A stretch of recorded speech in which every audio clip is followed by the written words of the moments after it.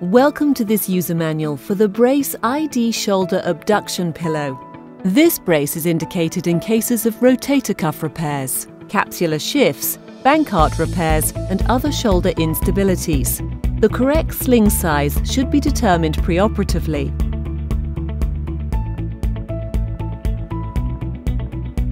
Keep the elbow in a 90-degree angle and support the arm correctly. Align the cushion at waist level on the injured side. Bring the waist strap around the patient's back and close it with the click closure system at the front of the pillow, near the hand. Adjust strap length and trim it as necessary for a correct fit.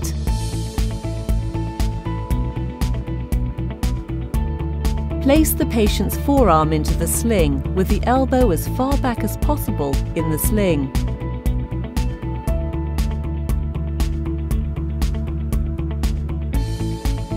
Attach the thumb strap on the sling between thumb and index finger at the open side of the sling. Reach behind your body with your free arm to catch the other end of the shoulder strap and put your arm through it.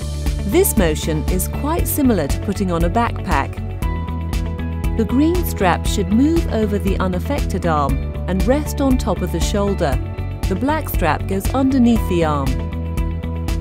Please note that for a left side application, the position of the straps is reversed. Check the length of all straps for an optimal stabilization of the injured shoulder.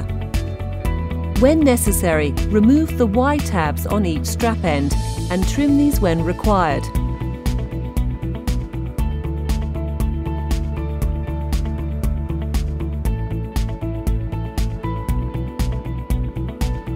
Reposition the Y tabs and secure all straps. Secure the forearm strap to the sling and cushion.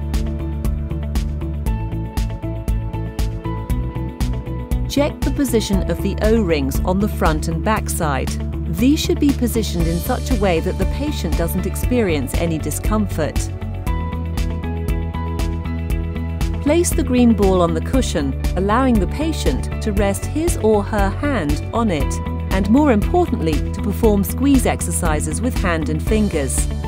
When rehab exercises have to be done, just open the outside snap closure on the sling. Remove forearm strap and thumb loop.